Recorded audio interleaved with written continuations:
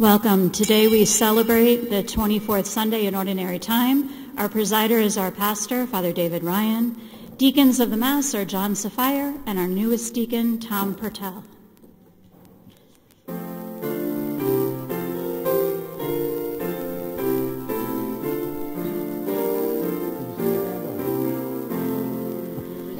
The laws fulfilled through Jesus Christ, the man who lived for others. The love of Christ is serving love, our sisters and our brothers.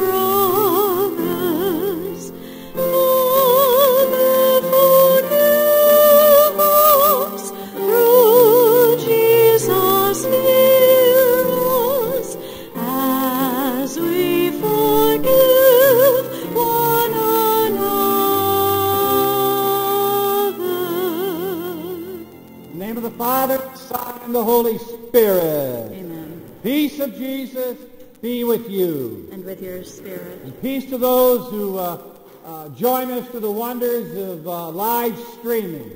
And as we gather here this evening, is Tom Purtell, Deacon Tom Purtell, after 4 years of spiritual formation, academic formation, pastoral formation, leadership formation, celebrating with us within his parish. He and Jocelyn are longtime members of this parish. Their children went to our outstanding Blue Ribbon Parish School and up to Carmel Catholic High School and colleges. But Tom and Jocelyn have been so involved in the parish over the years. And Tom's particular leadership role in our pastoral council, as well as I rely upon him for advice in our parish. But this evening is his first time deaconing at a Mass. You've seen him up here these past 4 years, maybe as a lector, maybe as a Eucharistic minister, assisting at the altar, but not as a deacon. So a couple of Sundays ago, Bishop Manz called forth the Holy Spirit upon him, and he was ordained a clergy, deacon, in our church and in our parish. So this is a great night to celebrate Tom's relationship with Jesus Christ, his love of family, his devotedness to this parish as we gather here to celebrate this Saturday Vigil Mass. But to Tom Purtell, congratulations.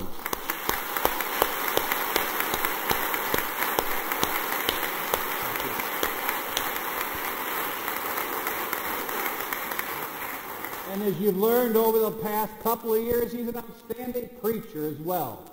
And we'll leave it up to Tom to introduce his brother deacons and priests who join him at the altar this evening.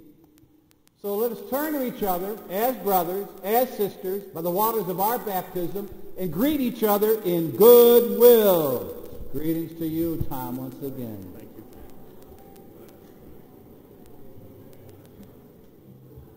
Greetings to all of you at home, particularly those of you who are related to Tom, his family, extended family, or friends.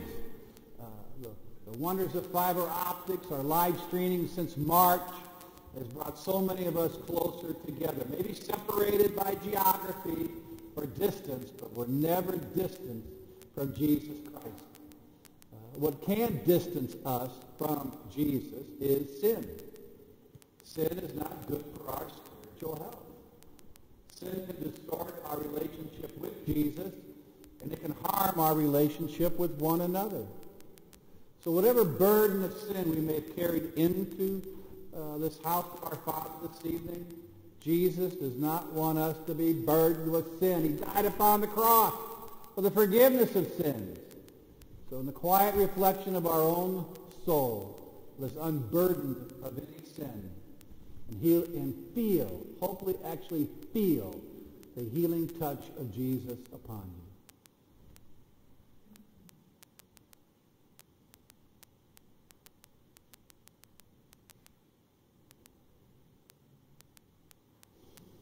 And Lord have mercy.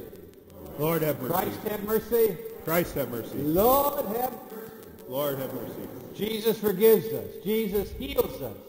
And he calls for you and I to heal and forgive one another. And let us pray on this 24th Sunday in our ordinary time. Look upon us, O Lord, creator and ruler and guide of all things in our life, that we may feel the working of your mercy. Grant that we may serve you with all our hearts, minds, and souls. Through our Lord Jesus Christ, your Son, lives and reigns with you, unity of the Holy Spirit, one God, forever and ever. Now, if you brought your Bible with you, which I hope you did bring your Bible with you, or if you have the app on your phone to read along, follow along, discern along the words of the Scripture this evening, I encourage you always bring your Bible with you to church.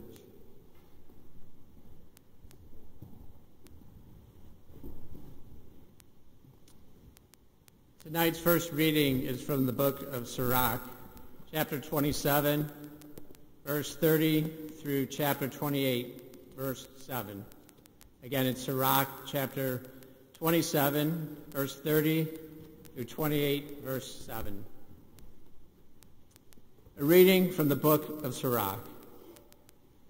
Wrath and anger are hateful things, yet the sinner hugs them tight. The vengeful will suffer the Lord's vengeance, for he remembers their sins in detail. Forgive your neighbor's injustice. Then when you pray, your own sins will be forgiven. Could anyone nourish anger against another and expect healing from the Lord? Could anyone refuse mercy to another like himself? Can he seek pardon for his own sins? If one who is but flesh cherishes wrath, who will forgive his sins? Remember, your last days, set enmity aside. Remember death and decay, and cease from sin. Think of the commandments. Hate not your neighbor. Remember the Most High's covenant, and overlook faults. The word of the Lord. Thanks be to God.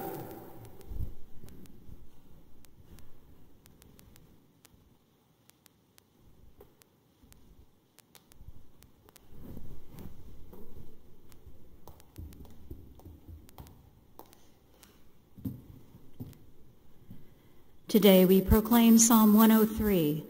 The Lord is kind and merciful, slow to anger, rich in kindness.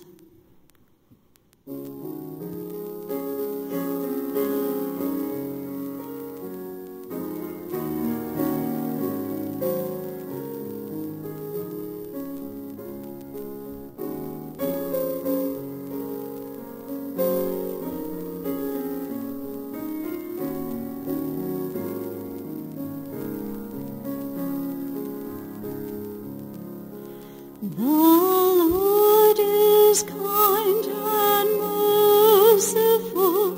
The Lord is kind and merciful. Slow to anger, rich in kindness. The Lord is kind and merciful. Bless the Lord, O my soul, all my being, bless God's name. Bless the Lord, O my soul, forget not all God's blessings.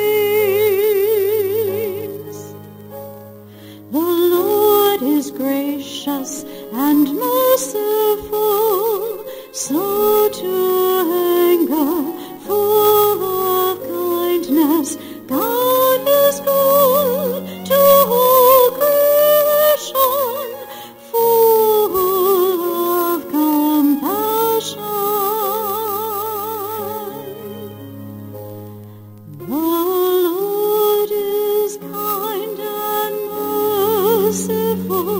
The Lord is kind and merciful, slow to anger, rich in kindness. The Lord is kind and merciful.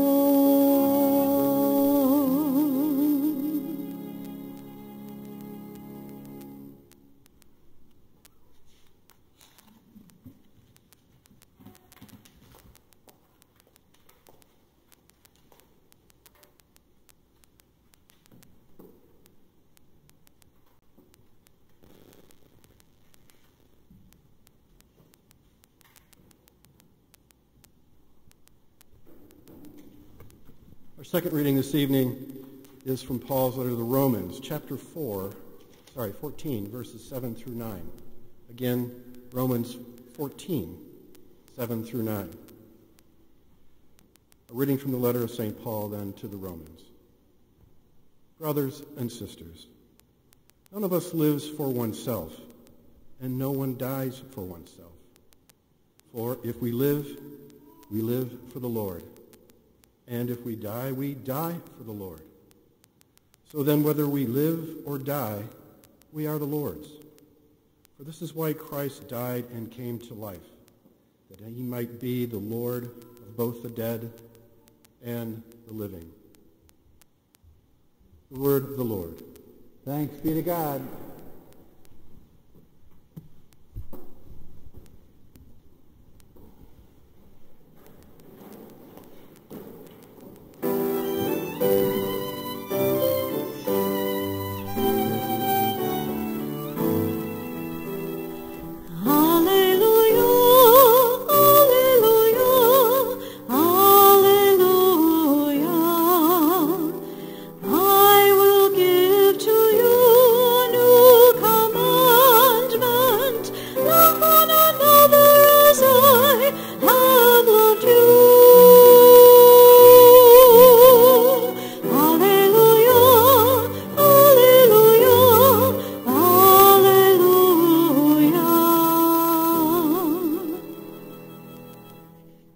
Today's gospel is Matthew chapter 18, verses 21 through 25.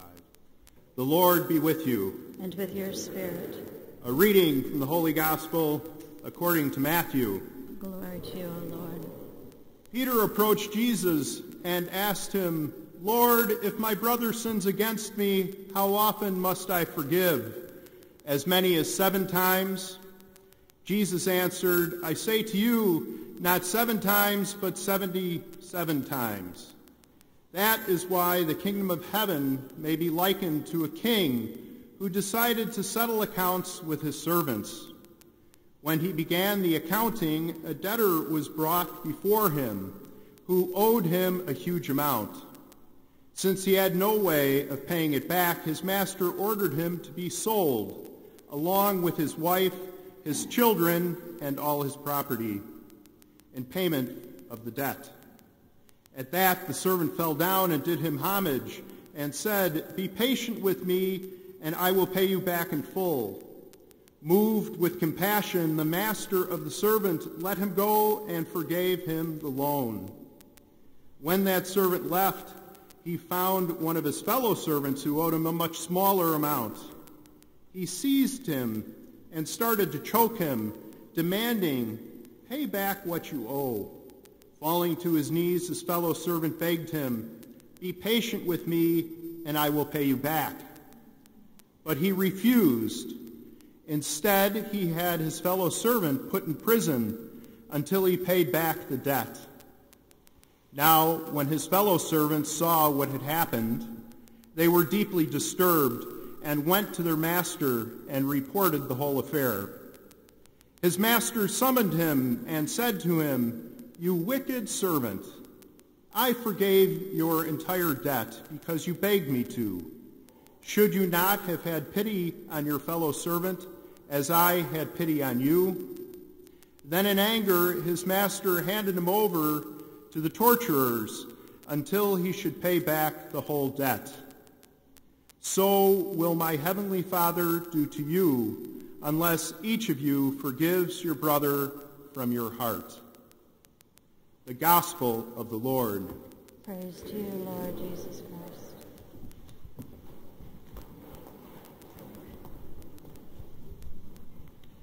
Tonight we have a number of VIPs with us, but I'm going to get to that a little bit later before we dismiss everybody with some thank yous. You can see there's a couple sitting over here in the center section, and a number of gentlemen over here, but we'll introduce those before we dismiss people. Now, as Father Ryan mentioned, many of you have heard me offer reflections or a homily here at St. Francis de Sales before, and usually I'm not very nervous when I'm up here at the ambo speaking. Call it the Holy Spirit, I'm not sure what it is. I may be a little bit anxious once in a while to make sure that I really do a good job, but never really nervous. But today, to be totally honest with you, I am truly nervous. Not because I'm preaching for the first time as a deacon in front of the congregation, or in front of my classmates, or some very experienced priests and deacons, all of whom are unbelievably good homilists, No, I'm nervous because of one person who's with us in church today, and that's my mom, sitting in the front row. Now, my mother has heard me preach a number of homilies, and at this point, I don't even have to ask for her feedback anymore. She freely gives it. She almost always says, "Thomas, your homily was fine, but you're no Father Ryan." Then she'd go on to say, "At least you wore dark socks and your shoes were polished." So, Mom, and the rest of you here in church this evening and joining us via live stream, if I'm not on this evening, if my homily isn't very good, I ask for your forgiveness. And I'd ask that you remember today's gospel when Peter asked Jesus if it's enough to forgive someone 7 times. And Jesus says that's not good enough. You have to forgive them 77 times. And in some translations of the Bible, it's 70 times 7. It's 490 times. So I'm asking for a lot of forgiveness this evening. Today's gospel message is pretty straightforward. It's about mercy and forgiveness. And as I was preparing for this homily, I started reflecting on the theme of forgiveness. And I was thinking there has to be a lot of people in the world who are in need of forgiveness. So my curiosity got the best of me, and I went out on the internet. I did a few Google searches looking for public people who were in need of forgiveness. And wow, was I surprised at how many people in the public eye are in need of forgiveness. Even some of the websites, the authors of the websites that I visited, they're in a lot of need of forgiveness as well. But I seemed to focus in on 4 people that kept appearing. And the names are Osama, Saddam, Bill, and Jerry. So we'll start with Osama. Now, everyone would agree that Osama bin Laden did some terrible things, very unforgivable things. And yesterday was September 11th, a day that we took time out to honor those who were killed in the attack in the World Trade Center. We stopped to remember all those who died in New York, Pennsylvania, and Washington, and all those innocent people who, and still are, impacted by some way those attacks. And I thought about bin Laden's role in the 98 embassy bombings in Africa, and it seemed to me that it would take some really special type of radical forgiveness to forgive the likes of Osama and Saddam. So on to Bill and Jerry. Now you might ask yourselves right now, which Bill and Jerry is he going to talk about? Well, of course, I'm talking about Bill Buckner and Jerry Krause.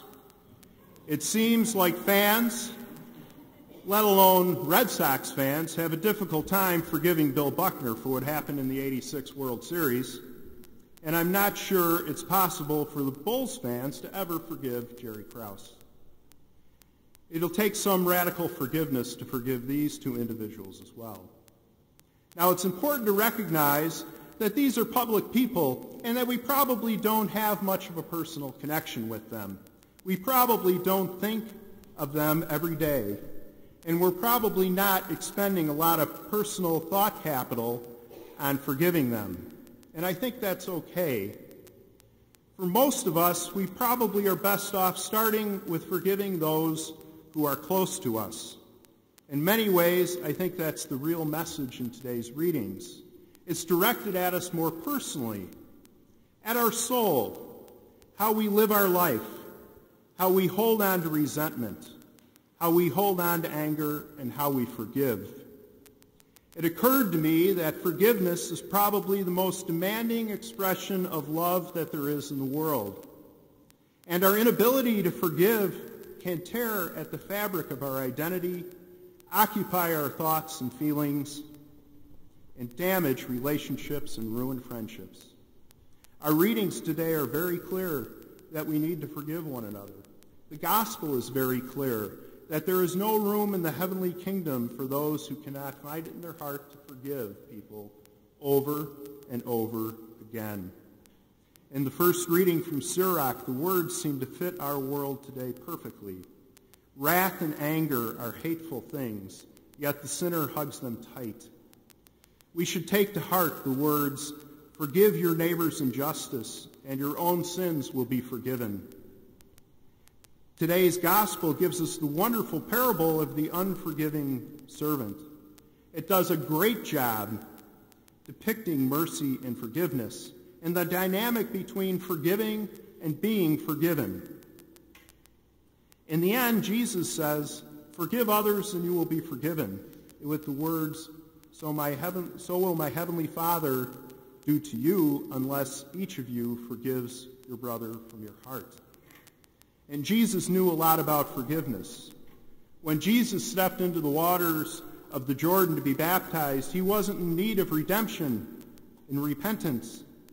He did so to be among people who needed forgiveness. The words of the prayer that Jesus taught us, the Our Father, includes, "Forgive us our trespasses as we forgive those who trespass against us." And when Jesus was being crucified, he prayed for his executioners, "Father, forgive them, for they know not what they do." And let's not forget that Jesus died on the cross for the forgiveness of our sins, a debt that we will never be able to repay. And these are just a few examples of Jesus' great love to us and his ability to forgive. And as our great cantor Lisa sang a few minutes ago, the Lord is kind and merciful, and his love knows no limits. So what does he ask of us? What does he expect of us? He asks us to reflect his love, mercy, and forgiveness to others. And here's the big question for us today. How do we live out this call to forgive in real life? How do we do this when we are personally locked up in anger with someone or it's impossible to forgive them? What do we do? And I'd like to suggest that we need to think like Jesus thought. See, Jesus saw people differently than the way we often see people, especially those we find very difficult to forgive. Jesus was able to see beyond what we typically see. For example, Jesus saw Peter not just as a simple fisherman from a small village. Jesus saw him as a person with the potential to lead a church. When Jesus meets up with Zacchaeus, he doesn't see a sinful tax collector. Jesus sees someone seeking redemption. And when Jesus sees the woman caught in adultery, he doesn't just see her sin. Jesus sees a person in need of forgiveness. So we need to see people as Jesus would see them. We need to look beyond the surface, beyond what most people see, to find the goodness and the potential in everyone. This will help us to see beyond the sins and forgive. And when we're able to forgive from the heart, there's an added benefit. Forgiveness also has a certain healing power, both for the person granting forgiveness and the one being forgiven. To take a line from Shakespeare's Merchant of Venice, forgiveness is twice blessed. The one who forgives is blessed, oftentimes with a new beginning, and the one who receives forgiveness is blessed as well, oftentimes transformed and healed. So today, let's find it in our hearts to forgive those who are close to us, those who have sinned against us, as the gospel says, and let's make amends, for life is way too short not to. And let's remember to cut Bill Buckner and Jerry Krause a break.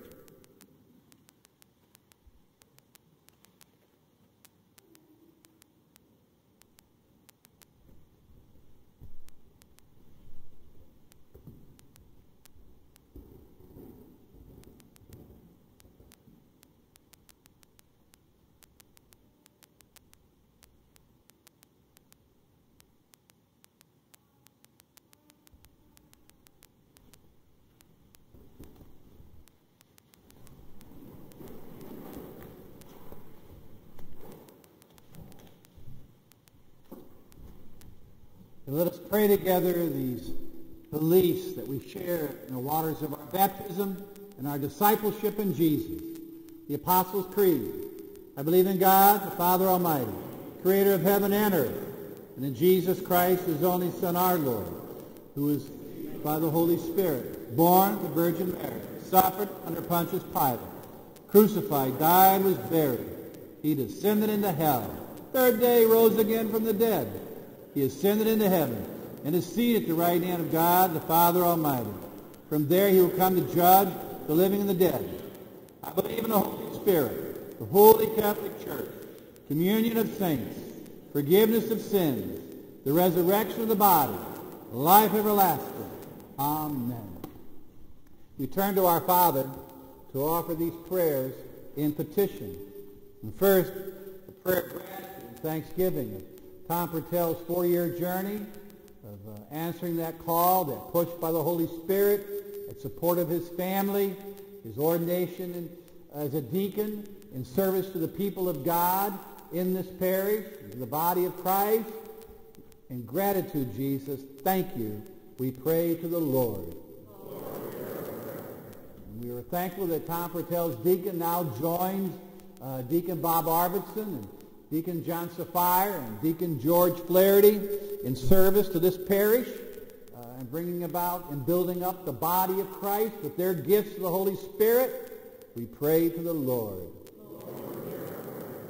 And we offer a prayer of gratitude for his mother and for his father, but gratitude to his mother for the faith formation of her son in Jesus Christ. Thank you, Mother. We pray to the Lord.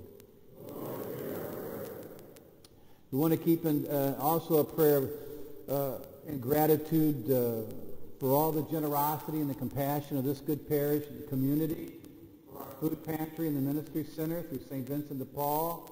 Those blue bins are filled and refilled week in and week out by so many of you and by fellow neighbors in our communities and by stores in our communities. Under the leadership of George Stewart and with Kathleen Murray and Stan and Gail, I see her here, and the O'Learys. I mean, so many people step forward to volunteer their time in our food pantry, especially since March, when the great sheltering in began. That did not deter those volunteers in our food pantry of showing up every week, and especially on Thursdays, and providing boxes of food to those in need. And to Mr. Jerry and Mr. Chris for their help in the food pantry efforts as well. Since March 15th, 2,911 families have come to the front door of our ministry center to receive boxes of food, produce, milk, and meat for their families in their homes. In this corporal work of charity, we pray to the Lord. We have a number of people that we need to offer in prayer who are facing health challenges. Kyle Tuckey, Dave and Sue Tuckey's son. He had surgery, brain surgery, this past week at Northwest Community Hospital. So we want to keep Kyle Tuckey in prayer. Kyle's a young man. On Fridays, when he can, he plays that piano for our Friday noon Mass. In the past, he played in our youth ministry Masses on Sunday evenings. And so we want to keep a healthful recovery for Kyle. We pray to the Lord. We want to keep a prayer for Karen Jersick for her husband Thad, who is facing a serious health challenge. As you know, Karen's one of our outstanding team in the ministry center.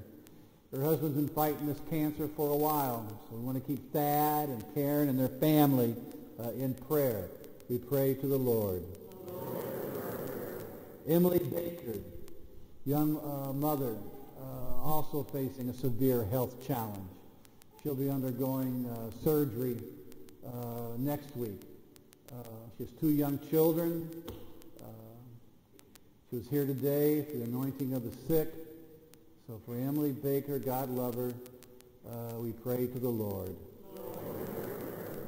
We want to keep a prayer for Marie Galdoni and the health challenge that's come her way. She is at Northwestern Hospital. She'll be there for 3 months. She too is fighting a cancer. And so we want to keep her in prayer for the knowledge of medicine that is dealing with this cancer in her life, for her husband Peter, for their 4 sons, for the many friends around them. We pray to the Lord.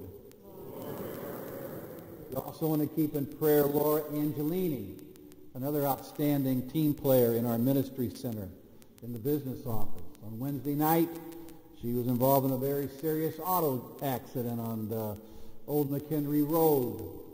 A distracted driver plowed into her and caused a terrible accident. Laura is seriously hurt. She is at Good Shepherd Hospital. She'll be there a while.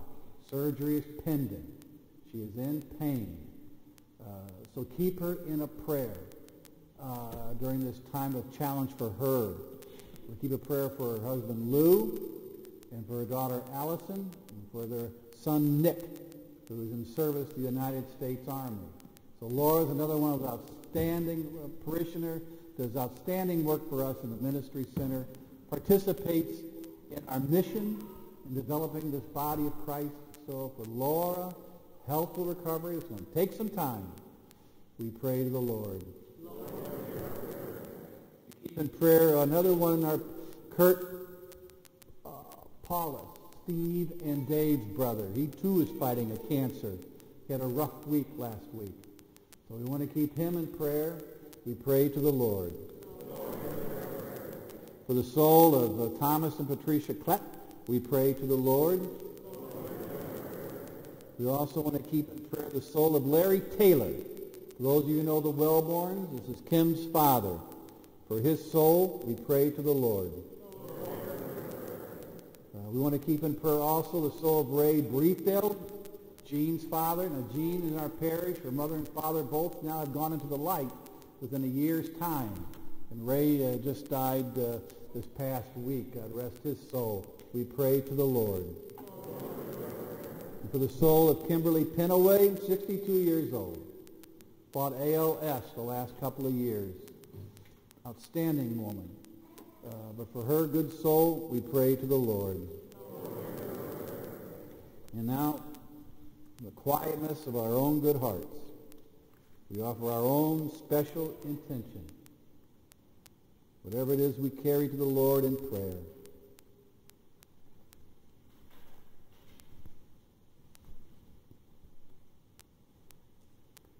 We pray to the Lord. Thank you, Jesus, for life. Thank you that we're able to gather here to celebrate this evening with a good family and Tom Purtell as deacon. We continue our prayers for those who have died because of this pandemic or because of complication of health issues due to this COVID-19 virus. We continue our prayers for our scientists and our researchers to develop a vaccine. And we continue to listen to the words of Dr. Fauci and those in the CDC guiding us in this health challenge that's come our way and throughout the world.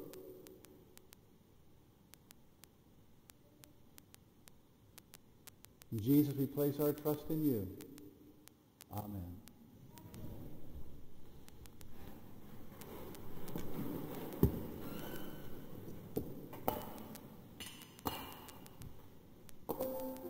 Blessed Lord God of all creation, through your goodness give this bread to offer, which earth has given, human hands have made. Come for us, bread of life.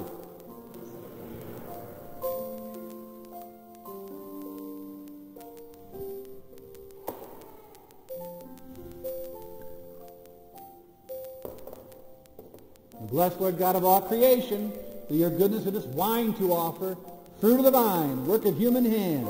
Become for us our spiritual drink. Lord, wash away my iniquities and cleanse me of my sins. Pray, brothers, pray, sisters, that our sacrifice is acceptable to God, our Almighty Father.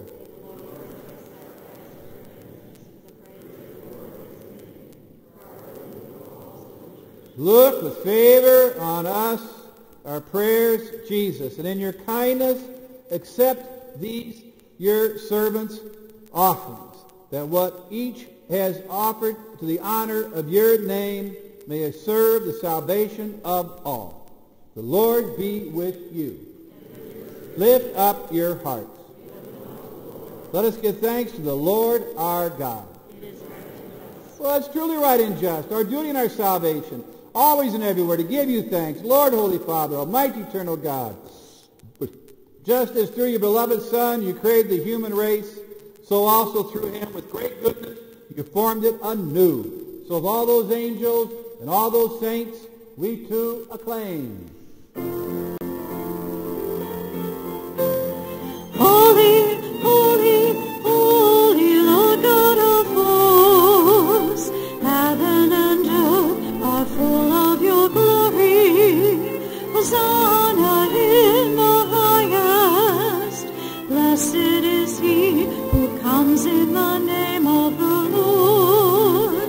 Hosanna, Hosanna in the highest. Hosanna, Hosanna in the highest. We should also need to keep in prayer Mr. Jerry's wife, Myrna. She had back surgery 2 weeks ago, and she's at home recovering.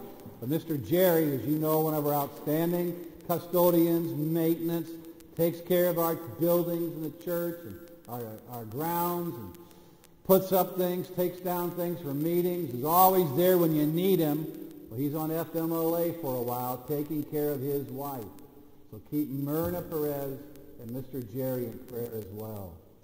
You're indeed holy, O Lord, fountain of all holiness.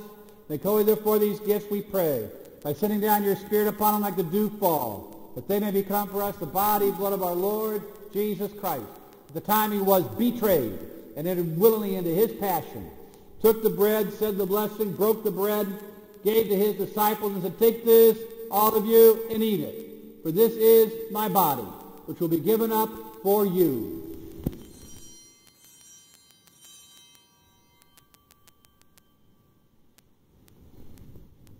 Similar way, when supper was in, it took the chalice. Again, he gave you thanks and praise. Gave the chalice to the disciples and said, take this, all of you, drink from it. For this, the chalice of my blood, the blood of the new and eternal covenant, poured out for you, for many, for the forgiveness of sins. Do this in memory of me.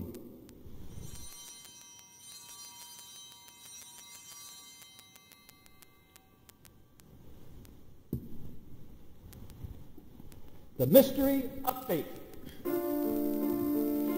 When we eat this bread and drink this cup, we proclaim your death, O Lord, until you come again. Until you come again. Therefore, as we celebrate the memorial of his death and resurrection, we offer you, Father, this life-giving bread, this saving chalice. Thank you, counting us worthy to be in your presence, minister to you. Humbly we pray that partaking in the body and blood of Christ, we may be gathered as one in the Holy Spirit. Lord, remember your church spread throughout the world. Bring her to the fullness of charity. Together with Francis, our Pope, Lays, our Bishop, all the clergy, but especially the people. And remember our brothers and our sisters who have fallen asleep in the hope of the resurrection, and all who have died in your mercy. Welcome them into the light of your face. For the names that we have invoked tonight, God rest their souls.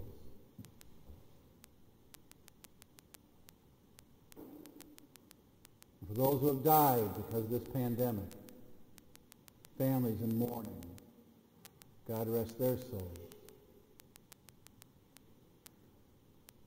And have mercy, Lord. Blessed Virgin Mary, Mother of God, beloved spouse Joseph, the blessed apostles, and all the saints, St. Francis de Sales, patron saint of this good parish, with the good people in this parish. And St. Francis de Sales is there for all the communities that surround this altar, and all the saints who pleased you throughout the ages, that we too may merit, co-heirs, eternal life, praise, glorify you through your Son, Jesus Christ. Through him, with him, in him, O God Almighty Father, in the unity of the Holy Spirit, glory and honor is yours forever and ever. Amen. stand together as brothers and sisters by the waters of our baptism, as disciples in Jesus, and pray the words Jesus taught us. Our Father, who art in heaven, hallowed be thy name. Thy kingdom come, thy will be done, on earth as it is in heaven. Give us this day our daily bread. Forgive us our trespasses, as we forgive those who trespass against us. Lead us not into temptation, but deliver us from evil. And deliver us, Lord, from every evil and the evil one. Graciously grant peace in our day. In your mercy, keep us free from sin, safe from all distress, as we wait in joyful hope for the coming of our Savior, Jesus Christ.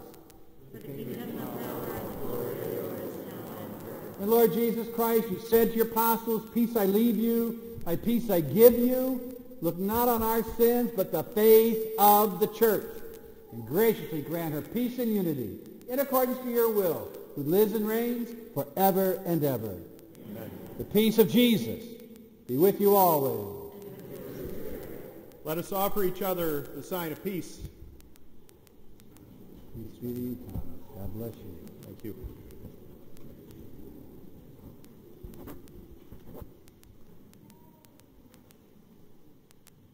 For Holy Communion, as you are familiar, the ushers will come down the aisle. There will be an usher here on St. Joseph's side with the hand sanitizer, usher here with the aisle with the pews in front of the altar, and an usher over here by the Blessed Mother's side.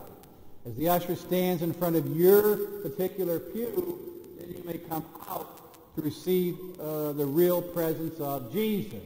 Please keep your mask on as you approach to receive communion. As you know, there is the one option in receiving communion, and that is in the hand.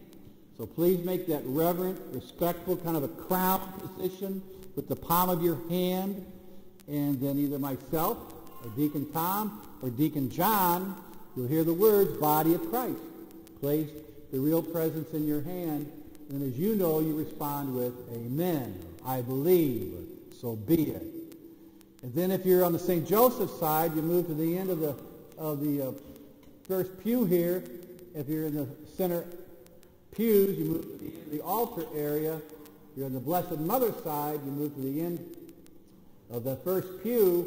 And then in common sense, you lower your mask. And then you do what Jesus instructed us to do. Take and eat his body.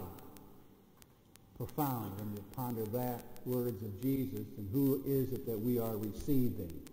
It is never a matter of routine to receive the real presence, to take and eat the body of Christ. And then return to your pew for quiet communion reflection.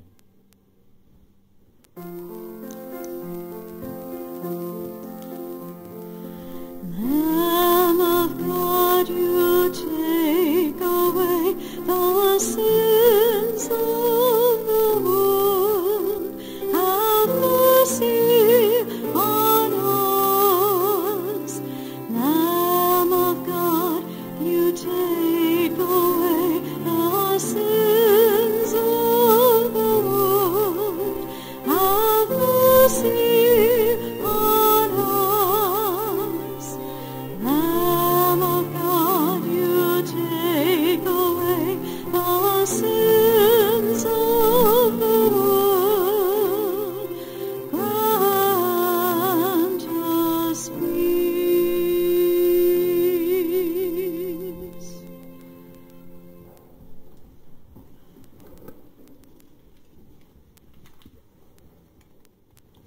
Behold the Lamb of God. Behold him who takes away the sins of the world. Blessed are they who are called to the supper of the Lamb. Lord.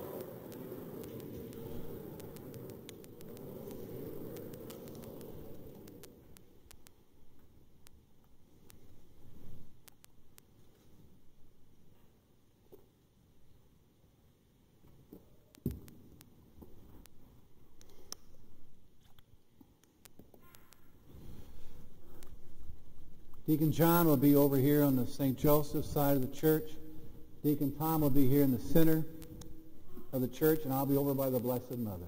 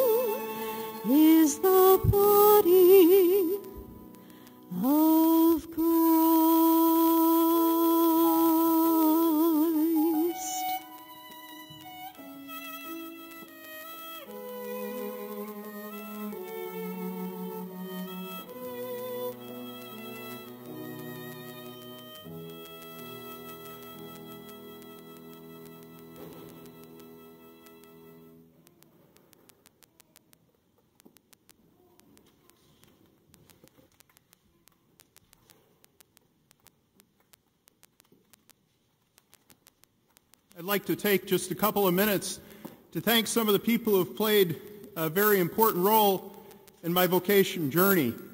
First, Father Ryan, thank you for your support and your guidance as I move towards the diaconate. I can't begin to tell you how much I appreciate your signing off on all my internship projects, my papers, and filling out all those forms from the seminary. Thank you. And I can't think of a better parish to be assigned to. I'd also like to thank our deacons, Deacon Bob Arvidsson and his wife, Sue, George Flaherty, Deacon George Flaherty and his wife, Tony, and Deacon John Sapphire and his wife, Bobby. Just like Father Ryan, Jocelyn and I can't thank you enough for your support, your guidance, and your prayers over these past 4 years.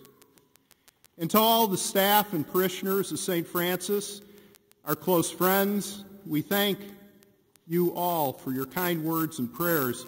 We have great spirit here at St. Francis de Sales and a wonderful community, and it's with great humility that I serve this community as a deacon. Thank you. To my brothers and sisters from the class of 2020, Brian Fisher and his wife Angie over here, and Brent Berkey, who is recently ordained a deacon. Brian's going to be ordained on September 26th. Brent was ordained on August 12th. Brent's wife is Cassie over here on this side. Sorry we separated you two. And thanks to Deacon Jim Miner and his wife Nancy, who are the head of our theological reflection groups. You know, surely God was looking after both Jocelyn and me when he put all of you in our life. Thank you for your friendship, your support, and your prayers. You know, we're blessed today to have with us Father Dan Brady right here in the middle of the parish, or middle of the section. As you know, most of you know, my Uncle Tom was a priest in the Archdiocese of Chicago, and Father Brady was his classmate. They were ordained together in 1961, and they were also the best of friends. Father Brady's great stories of their time together, their travels, and tales of the Thursday Six really brought him close to our family, and he has been a blessing and a special gift. Father, thank you for making it here and being here today to celebrate with us. And a special thanks to my cousin Peter Breslin sitting over here for being here today. Doc Breslin, as he's called at Loyola University, has more letters after his name than I'll ever remember. But there are two that I will never forget, and that's S.J. And of all the Jesuit values that Cousin Peter reflects so well, men and women for and with others has had a major impact on my vocation. Thank you, Peter, for your love and support, and thank you for being here. To all the members of my family, my brother, sisters, sister-in-law, brothers-in-law, nieces, nephews, my mother-in-law, Joan and Joe, who got caught in traffic and couldn't be here tonight, my mom, Betty, and her friend Gil. Thank you for journeying with Jocelyn and me these past 4 years, and thanks for the many prayers and your unwavering support. There are two gentlemen that are not here with us tonight, but they're here in spirit, and that's my dad and my Uncle Tom. I think of them most every day. I felt their gentle guiding hands over the past 4 years, and I thank the good Lord for their continued presence in my life. And to Joseph, Maggie, Anna, and little Oliver James, I don't know how else to say this, but quite simply, you are my life. All I can say is I love you and I thank you. And to Jocelyn, what a wonderful journey these past 35-plus years have been. And one of his most powerful and often used as we talked about messages, St. Paul told us that love is patient and kind. It's never envious or proud. It keeps no records of wrong, which is good when you're married to a guy like me. It always protects, trusts, hopes, and perseveres. Yes, love never fails. It's funny, but I don't know how he had you in mind when he wrote those words so many years ago, but clearly he did. All I can say is I love you and I thank you.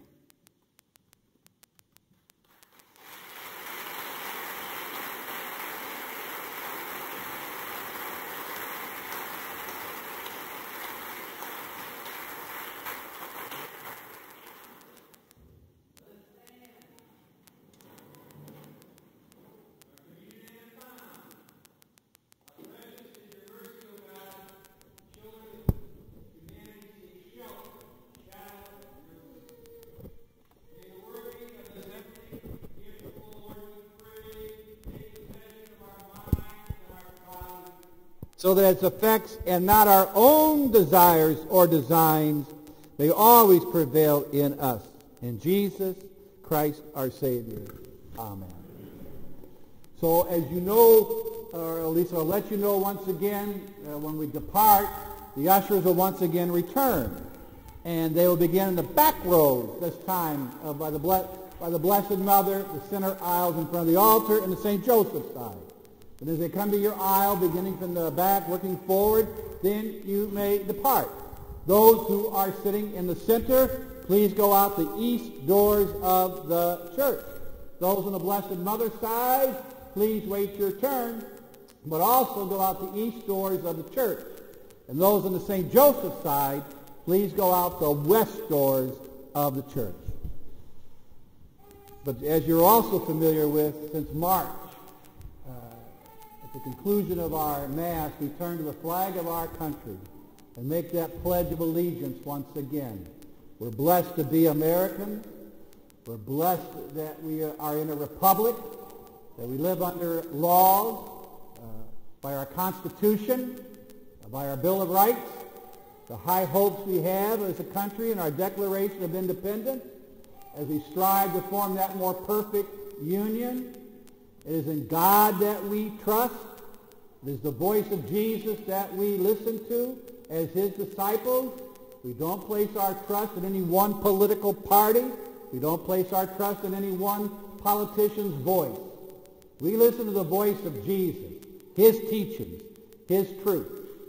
But we're blessed to be able to live under this flag through all those who have died in service to our country.